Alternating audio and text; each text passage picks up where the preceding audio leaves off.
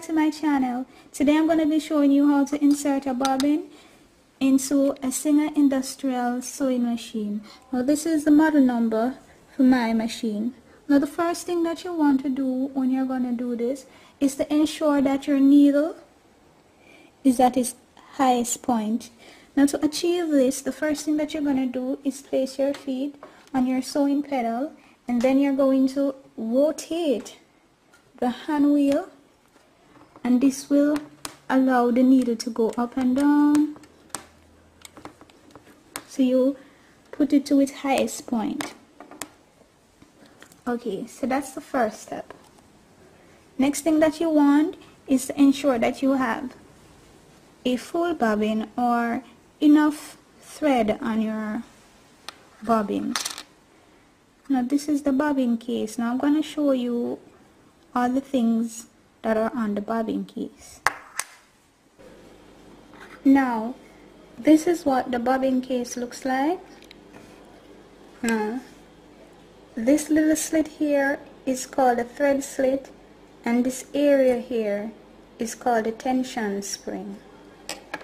Now you're going to take your bobbin and you're going to place it right over this. So you go, you take the thread, you take it through the thread slit, you come around to the tension spring, and there you go. Now you're going to test it to see if it's in correctly. To do this, you're going to hold, so you hold it like this. Now if you do it like this and it drops a couple inches like mine, that means that it's in properly. If you do it and it doesn't drop any at all, that means that it's too tight.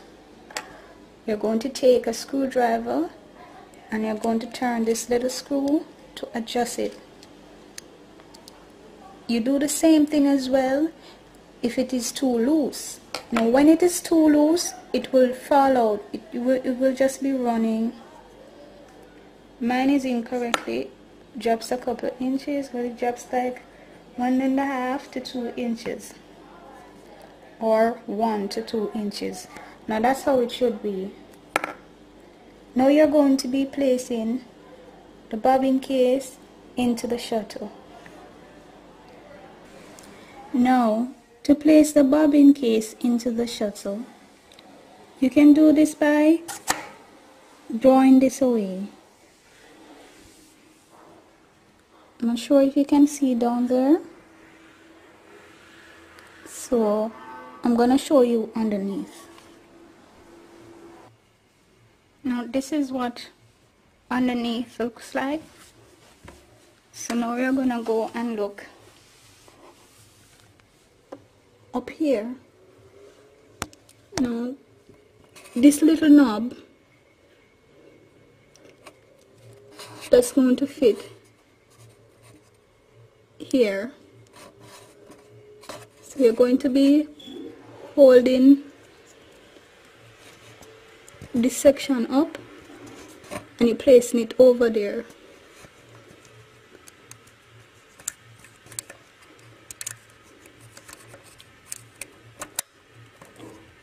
You're still holding this up, and then you're going to pushing it down.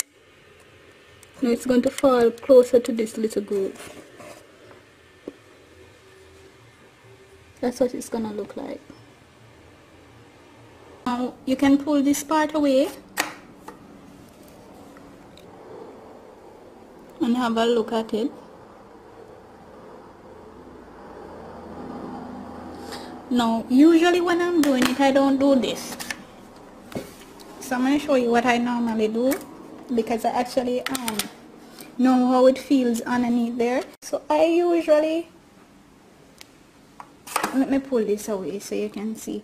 So I don't even pull this away, because I know what I'm looking for, and I know what it is that I'm doing. So I usually just go, push my hand underneath there, holding this up, and I hear it flip like that, and I know that it's in. So I'm going to close this. I'm going to have my feet down. Now what I'm going to do is I'm going to spin the hand wheel, and I'm going to allow it to take up the thread, the bobbin thread that is. So I pull this up, and there you go, the bobbin thread is up. Now if you pull the bobbin thread and you feel like it's running, it's coming out too easy, you might want to take it out, take out by the bobbin and put it in again. But this is okay. Right? Now if you start sewing and the bobbin case falls out, just do it again. Repeat the step again and you should be okay. So that's how to insert a Singer Industrial sewing machine bobbin. Okay, thank you very much for watching. Bye.